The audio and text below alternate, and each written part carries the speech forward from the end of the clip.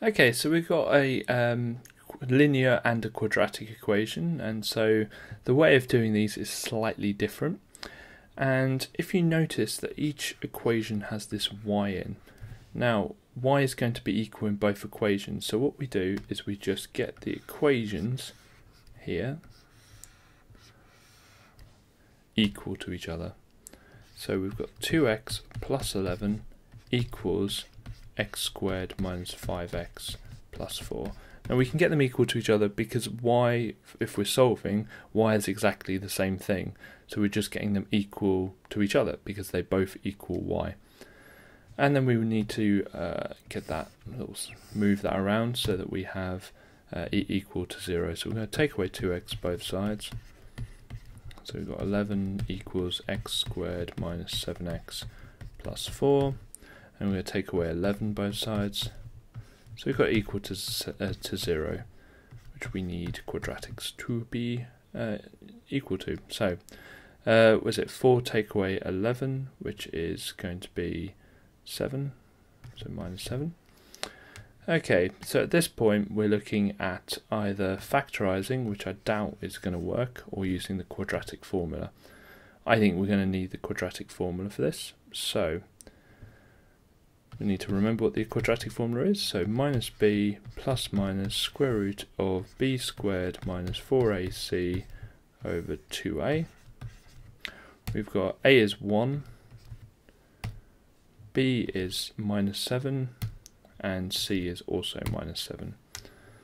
Okay, it's going to take a while. So minus b is going to be just 7, plus minus b squared, which is going to be 49, minus 4 times a, which is 1 times c. So it's going to be, and you can use your calculator for this, so it's minus 4 times minus 7, which is positive 28, so it's going to be plus 28. Okay, over 2. And so 49 plus 28 is going to be 77, so we can rewrite it like this. Okay, this is where we split the two apart.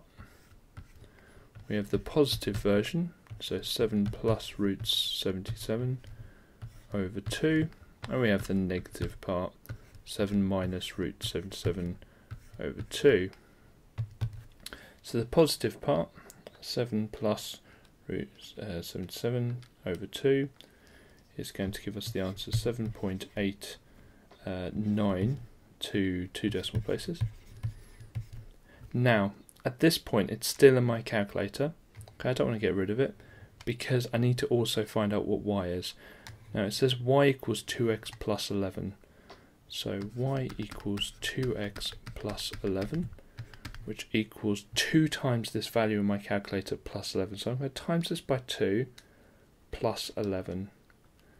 And it gives me the answer of 26.77 to 2 decimal places. And those are my answers for now. And y is 26.77. Okay, let's carry on. And I'm going to type that in again. So 7, but this time minus root 77 over 2.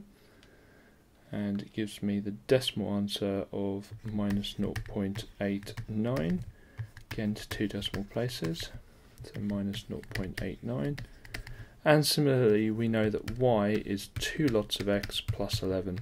So I'm going to times that by 2, and I'm going to add 11. And press the decimal button, so 9.23. 9.23. And that's to 2 decimal places. So it takes a bit of time, but if you make sure you write this part here down, then you can just split it up into a positive and negative.